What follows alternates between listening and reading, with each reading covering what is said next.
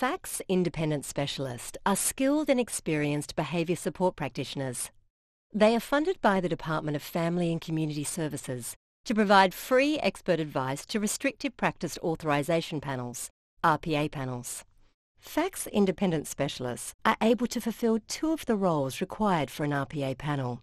They can act as a behaviour support specialist or as an independent panel member, or both. You can request a FACS Independent Specialist if you are unable to access other suitable experts. FACS Independent Specialists are located across New South Wales and are available for phone, video conferencing or face-to-face panels. So, how do you request a FACS Independent Specialist? Requests can be made through the New South Wales FACS RPA system when you're completing an RPA submission.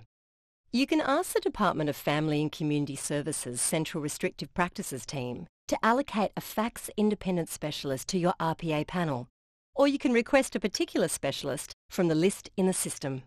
Every effort will be made to meet your request. However, it cannot be guaranteed.